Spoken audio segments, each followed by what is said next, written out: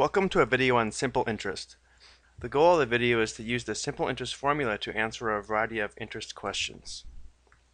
Now, even though most banks use something called compounded interest, the simple interest formula is a nice way to develop an understanding of how interest affects the earnings on an investment or savings account, or how interest will affect how you pay back a loan. Interest represents a change in money.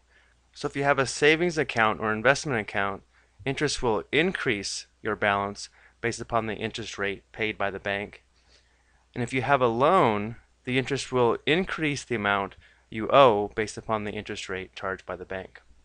The simple interest formula is I equals P times R times T, where I is the interest, P is the principal or starting amount, R is the rate expressed as a decimal, and T is time expressed in years. Let's go and take a look at some examples.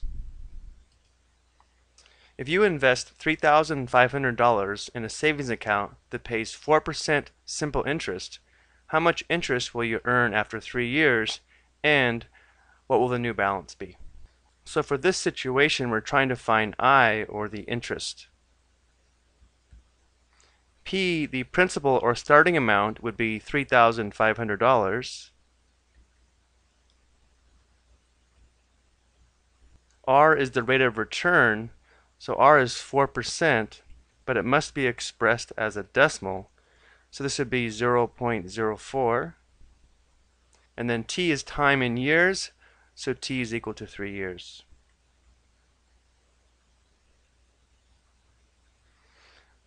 We have all the information we need to determine the amount of interest that's earned in this account.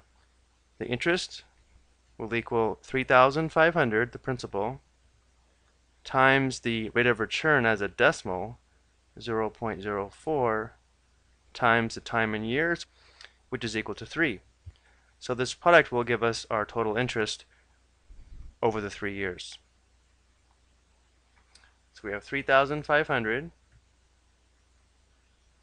times 0.04 times 3.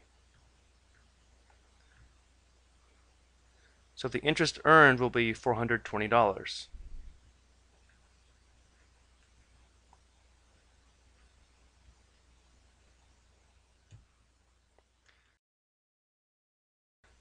But they also ask us what the new balance of the account will be. So we take our starting amount, 3,500, and so this interest represents the increase in the balance. So we add $420, and so the ending balance will be $3,920.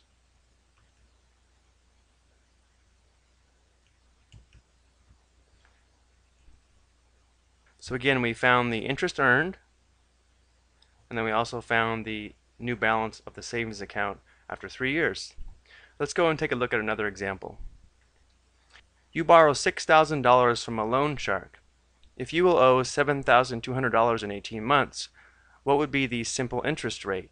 So now we're trying to find the interest rate, or R, so we should be able to determine I, P, and T. Let's see if we can do that. Remember, I represents the amount of interest. So if you borrowed $6,000 and then you owe $7,200, the difference would represent the amount of interest. So the interest is going to be 7,200 minus 6,000. So our interest is equal to $1,200. P represents the principal or starting amount. The loan amount was $6,000. We're trying to solve for the interest rate. Now our time is 18 months, but remember that the time has to be expressed in years. Well, since 18 months is 12 months plus 6 months, 18 months is equal to 1.5 years, or 1.5 years. So it is important that we do have to have our time in terms of years. So let's go ahead and set this up and see if we can solve for R. I, which is 1,200, must equal P, which is 6,000, times R, which we're solving for, times T, which is equal to 1.5 years. let's go ahead and simplify the right side. 6,000 times 1.5 would be 9,000. So we'll have 1,200 is equal to 9,000 R. Now we'll divide both sides by 9,000 to determine our interest rate.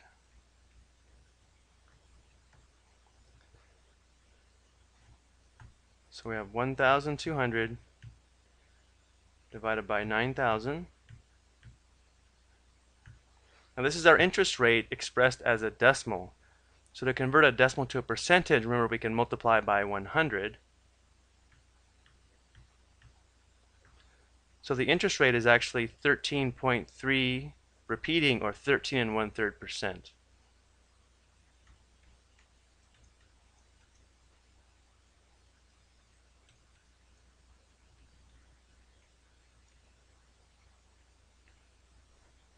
Okay, that's going to do it for simple interest.